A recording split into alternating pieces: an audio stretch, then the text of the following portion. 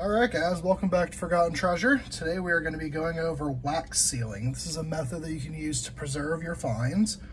What we're going to be using today is called Renaissance wax. It's a conservator wax. You can buy it on Amazon. It's relatively cheap and inexpensive. What you're going to do is you're going to open up. I recommend doing this in a well-ventilated space. This stuff's pretty potent. Sorry, we've got a little bit of a guest here. Hi, Candy.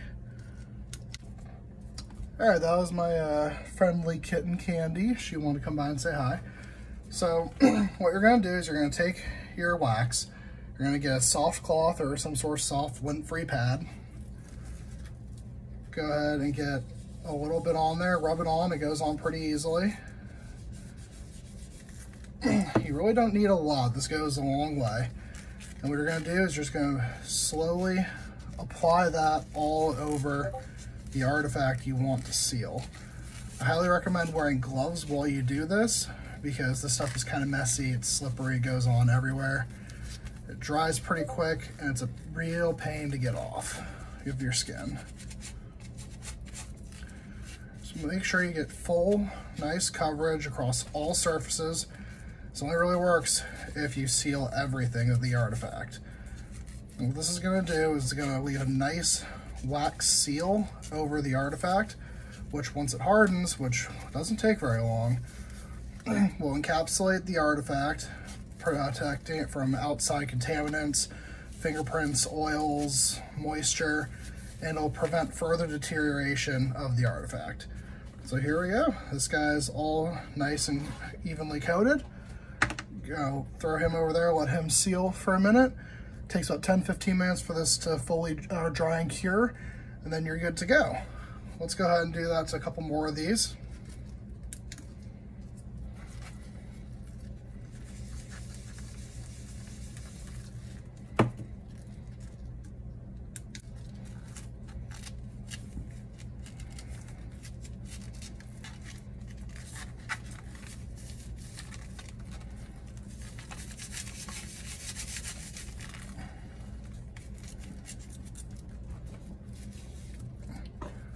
Like I said, we gotta make sure we have full coverage. So especially on artifacts like this guy here that have little nooks and crannies, you gotta be real sure you work it in.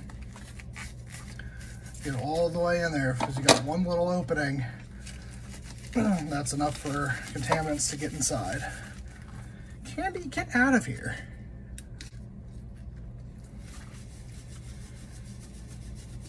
As you can see, we're not going through this stuff very quickly.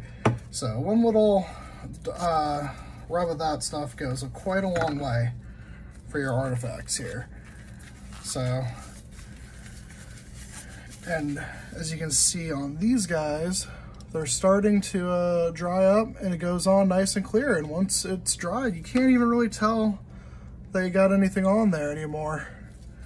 It adds a nice little matte finish, and you can kind of buff that down to the point where you want it afterwards.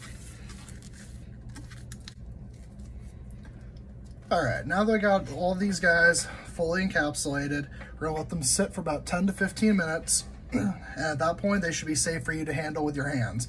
Like I said, the great part about this wax is you can handle your artifacts. You don't have to worry about any oils or residues from your hands being left behind. And they're just pretty well protected now. So one of the pros of this particular method of preservation is you can pick this up at the store. It's quick to apply. We did all of this within, 5 minutes. You can put it on quick, easy, and then you've got a nice seal on your artifacts. Downsides, you get a relatively small amount. It could be time consuming if you're trying to do this on a large artifact, like say you've got a whole cannonball. Trying to buff this all over the entire surface and then let alone try to figure out how you're gonna get the inside of it, that could be a real big hassle. Where this really excels is small artifacts like this. Really anything beyond this size, I probably wouldn't recommend this method. Beyond that, for large stuff, you want to go through a paraffin boil, which is we will cover in another video. But this is a great method for small artifacts like this. Thank you for watching the video. I hope you guys enjoyed. This helps someone out there preserve your artifacts so they don't fall apart and deteriorate and fall victim to time.